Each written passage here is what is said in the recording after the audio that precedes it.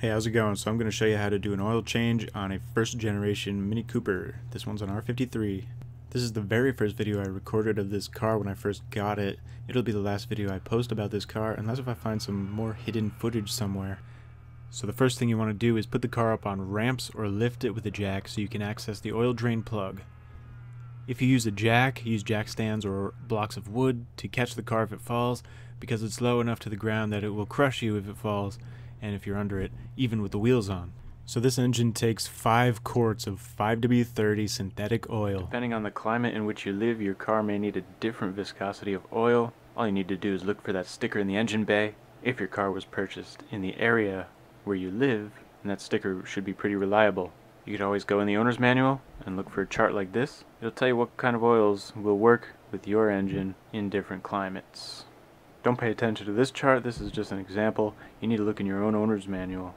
The oil filter is located right here next to the header, so you'll want to let the engine cool off a little bit before you do this, but not too much, as the oil will flow out of the engine better when it's warm.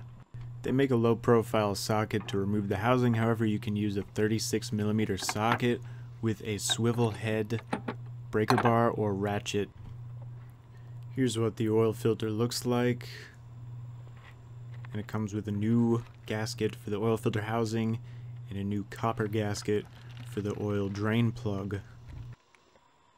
So you'll want your drain pan ready, and you'll need a 13mm socket to remove the oil pan drain plug. And that drain plug is located right here. You'll want to drain the oil pan before removing the oil filter. And it's good to open the oil cap on the valve cover to allow air in while this oil drains out. It'll help it flow better.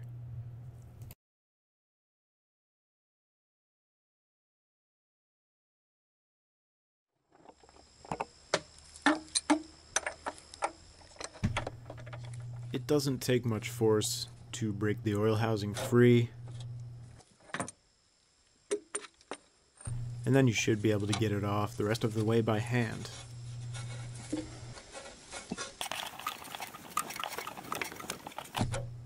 Some oil might drip out of it, so move your drain pan and catch that extra oil.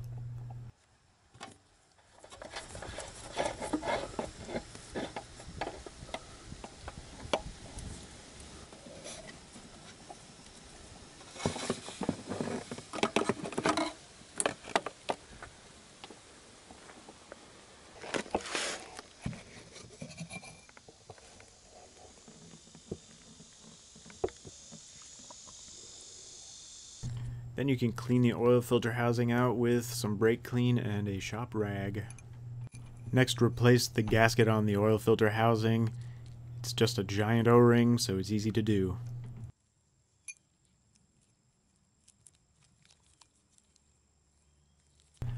The filter can only be installed one way. You can see there's a large hole on one side of the filter, and the other side of the filter has a small hole. The large hole goes into the oil filter housing.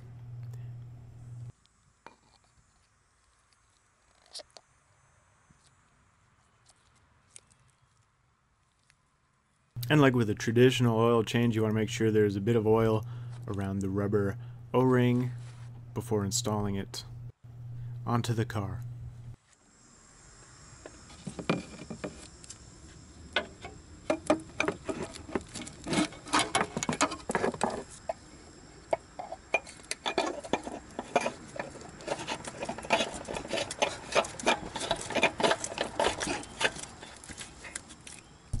I eventually got a ratcheting long-handled breaker bar, which was much nicer to use for installing this oil filter housing than this non-ratcheting one. The important part is not that it's a breaker bar, but that it has a swivel head and a long handle. Just spin that in until it stops spinning. You do not need a lot of force. You can torque both the oil filter housing and the drain plug to 18 foot-pounds. I just hand tighten these. Then you can finally pour in your new oil.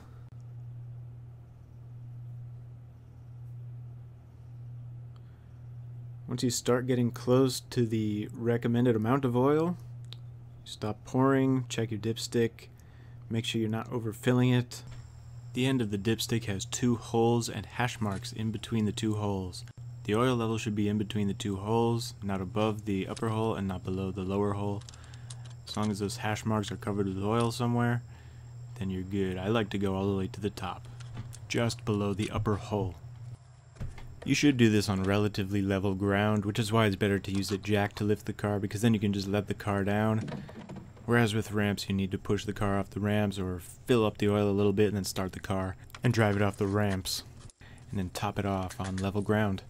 Then it's a good idea to start up the car, let it run for a couple minutes, shut it off, check the dipstick again, make sure everything's good. Then you can do the oil light reset procedure, which you'll have to look up in another video. I can't find the complete footage for it, but if I ever do, I'll post it. That's it for this video. If you liked it, please hit the thumbs up, subscribe for more videos like this, hit the notification bell to be notified when I upload videos. I'll have links in the description to the products I used in the video, and thank you for watching.